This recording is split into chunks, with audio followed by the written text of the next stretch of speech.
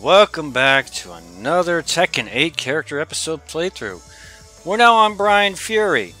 He is a professional kickboxer. Say kickboxing. I just wanted to do a SpongeBob reference. So in the United States, he weighs 186.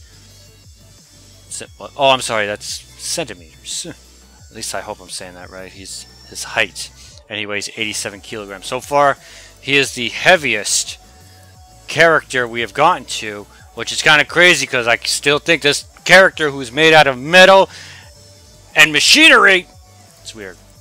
Bryan Fury, let's go. A replicant containing a perpetual motion machine, Bryan Fury is a berserker who stops at nothing to get what he wants.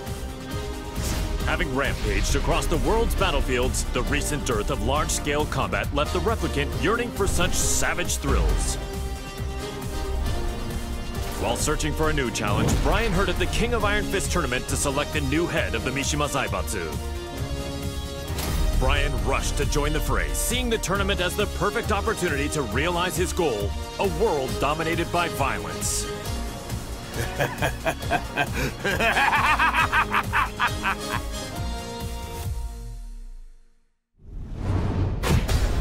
Welcome to Is Street Fighter Cross Tekken like the only game that actually has Bryan saying full-on sentences and not just friggin' laughing?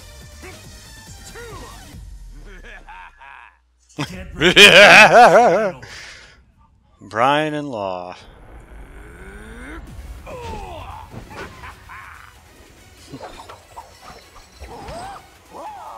was kind of hoping Law would say, "What's so funny?" Anyway, Bryan, I actually, again, Cross Tekken. Played him a lot because I loved his super in that. And yes, I do love his evil laugh. DDT! Sorry, I get hyped when I see wrestling moves. Just like this. That, my friends, is called a TKO. But you can also call it a fireman's carry into an RKO. But that is technically called a TKO. Oh, God. I believe Nikki Bella started to use it, calling it the rack attack, which is hilarious. Bryan Fury with them Superman punches, son. From out of nowhere. No, wait, that's Injustice 2's one of their best trophies, achievements. That's what Bane do in the RKO, and it's called From Out of Nowhere.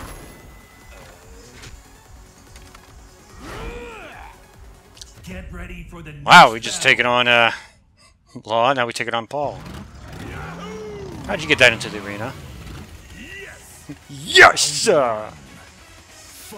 Let's go. Oh god, Paul with that super armor. No match for my super punch. Let's see what Bryan has for this. This is I was about to say this is kind of lame. Again, those of you just joining, I'm only doing this on easy mode to get through the character episodes and to see the endings and whatnot. Not for skill. Okay? If you want to see somewhat skill, maybe. If I get enough requests, I'll try to do like a playthrough on hard of like the actual arcade mode with probably my best character. I know I saw Paul's legs there, but it just made it look like he was just punching the floor a lot. How do these people keep getting motorcycles into the arena? And where the hell do these motorcycles... Well, I'm one to talk. Bryan, we just saw he had a friggin' Gatling gun. At the end of the fight there with martial law. DDT!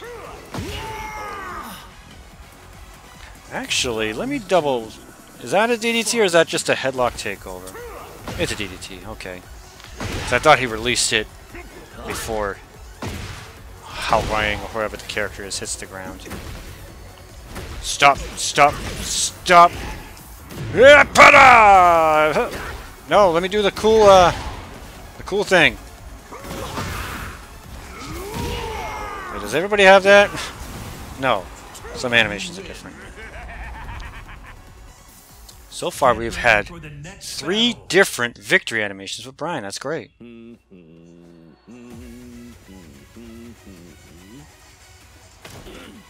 Oh, that poor cameraman.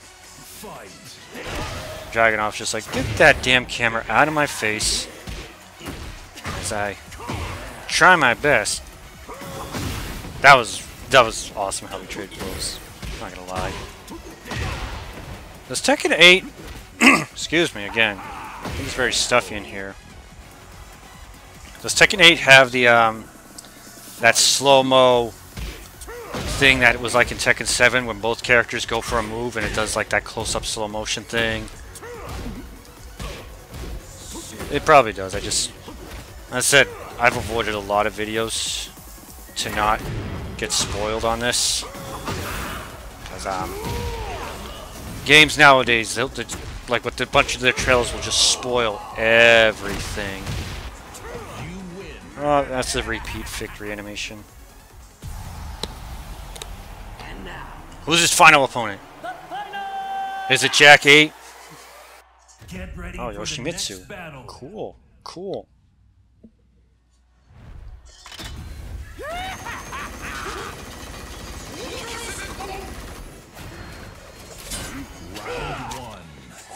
Why can't we get more intros like that, dude? Like, we got it with the Jack 8 and...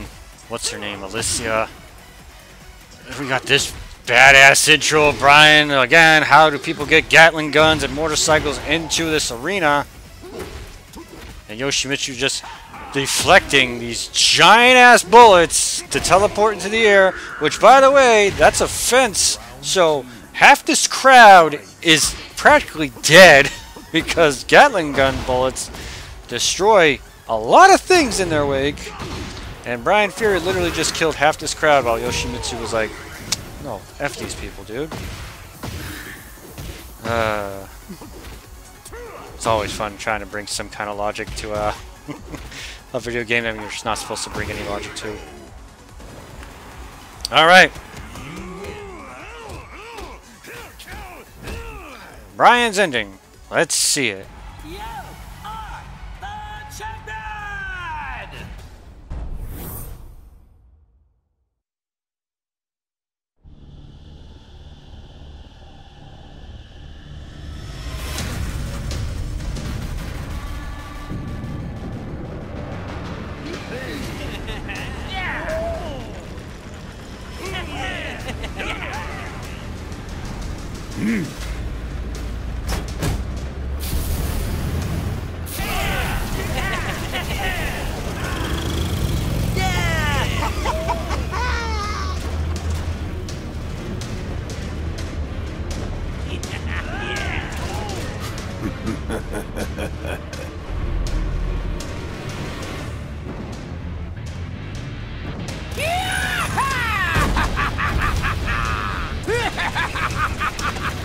Exciting!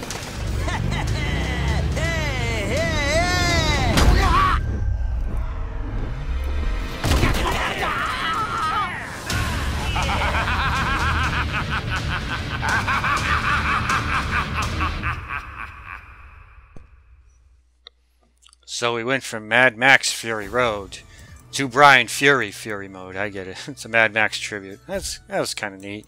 Of course, martial law being the butt of the joke there. Was that Bryan that said exciting? Because yeah, maybe he shouldn't talk. Maybe again, like I said, he actually had a cool voice in Cross Tekken there. Anyway, Bryan Fury is in the books. 4 characters down. I forget how many characters are in the game. Next up, Claudio Serafino. Is that how you say his name? It is Claudio Castagnoli. I mean, Claudio from Tekken 8. My name is Clinkeroith. I thank you all so much for watching, and stay tuned for Claudio.